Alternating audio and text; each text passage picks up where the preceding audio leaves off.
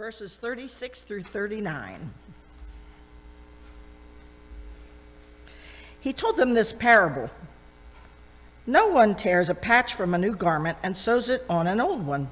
If he does, he will have torn the new garment, and the patch from the new will not match the old.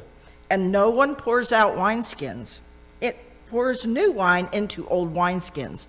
If he does, the new wine will burst the skins. The wine will run out, and the wineskins will be ruined. No new wine must be poured into new wineskins. I read that wrong. No, new wine must be poured into new wineskins, and no one after drinking old wine wants the new, for he says, the old is better. Here ends the reading of his holy word.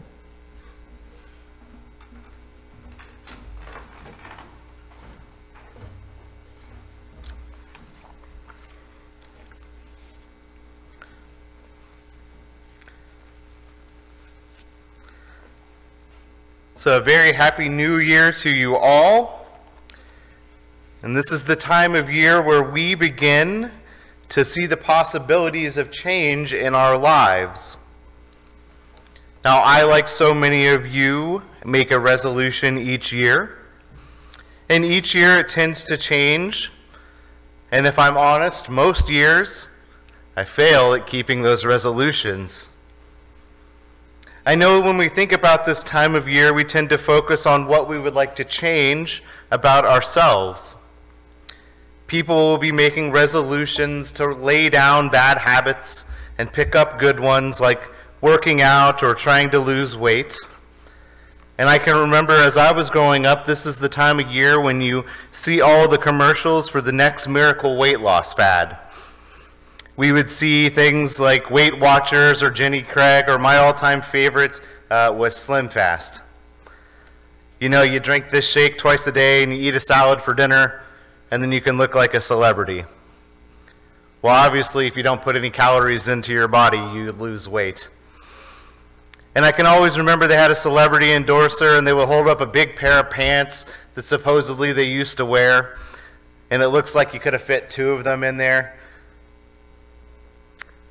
See, that is what we have come to associate this time of year with, a new year and a new me. We feel as if just because the calendar page is turned, that something is going to change in our lives. Now, don't get me wrong. I believe we should make efforts to better ourselves. And if this New Year's Day is the date that you have decided to make a change for the better in your life, I pray that you are successful. I think the problem with resolutions, though, is that when you really think about them, they're all about us, or they're all about just me. I need to work out. I need to lose weight. I need. So when resolutions are all about us, when we fail to live up to them, we're really only letting ourselves down. And if that is the case, it becomes easier for us to walk away from that resolution. Now, in our scripture for today, we find Jesus telling us that we will need to change and become new again. That we will need to open up our hearts in a new way in order for us to be able to understand what he is going to teach us.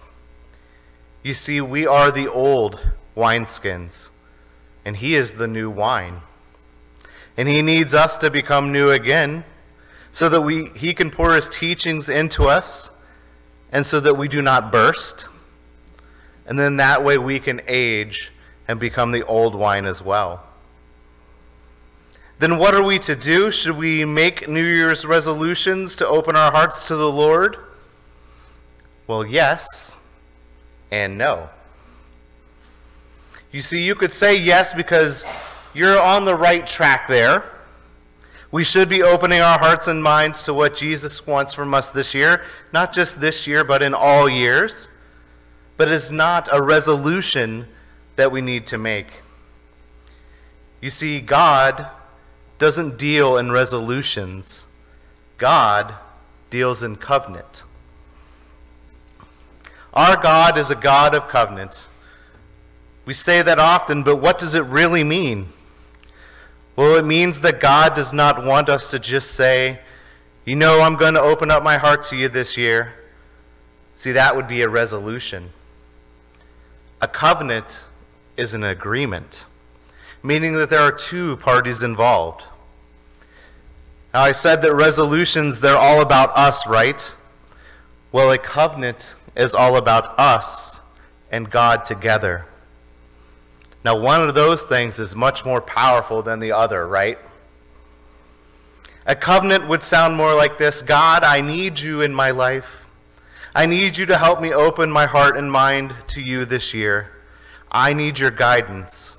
Lead me where you will, Father. In this agreement, we are agreeing that we need God and acknowledging that God will be there with us. Now, covenants are nothing new to God. He made covenant with Abram that if he followed him, he would make his descendants number more than the stars in the sky. He made covenant with Moses that if he followed him, he would lead his people out of slavery and into the promised land. He made covenant to be the God of the people of Israel. And when they turned away, he remained steadfast. And he made covenant with us that if we accept his Son as our Lord and Savior, then we will have everlasting life with him. So you see, if you've accepted Christ as your Savior, you have already entered into covenant with God. We make other covenants with God as well. In a few weeks, our confirmation class will have completed their work. No, I did not forget about you guys, I promise. They will be standing up here before you all and entering into their own covenant with God. And you, as the body of the church, will also enter into a covenant as you agree to help guide those young people in their walk with Christ. So the question for us today is this: do we really need a new year and a new me?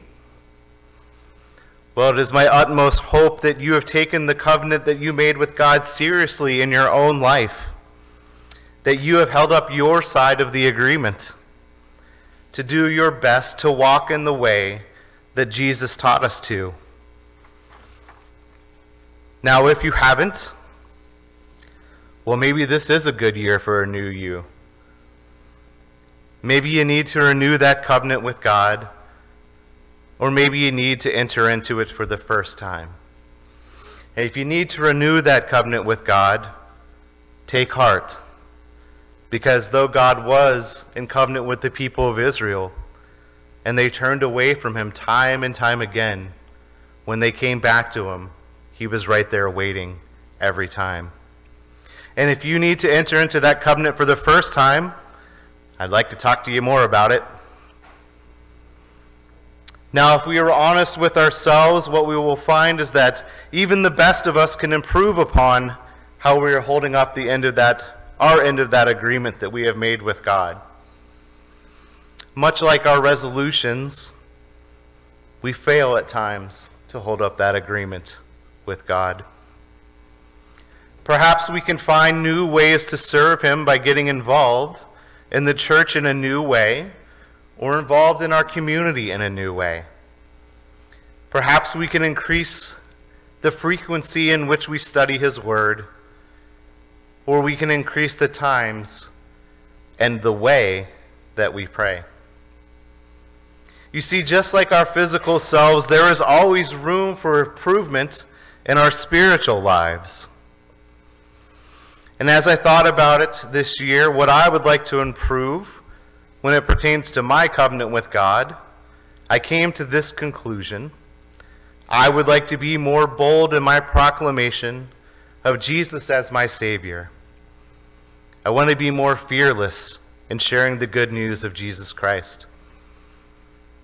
Now you might be thinking, well, don't you do that every week here, Pastor? I certainly hope that I do. But as I think about it, and what can I do to improve how I'm holding up my end of the covenant with God, that is where I feel that I am being called most strongly. For each and every one of you, You will need to determine where those improvements need to be made.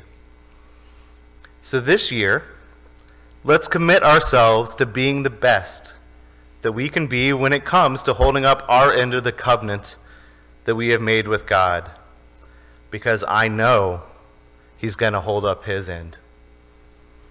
My challenge for you this year, not just this week, this entire year, what is one way you can improve your spiritual life? Make covenant with God and do it this year. Amen.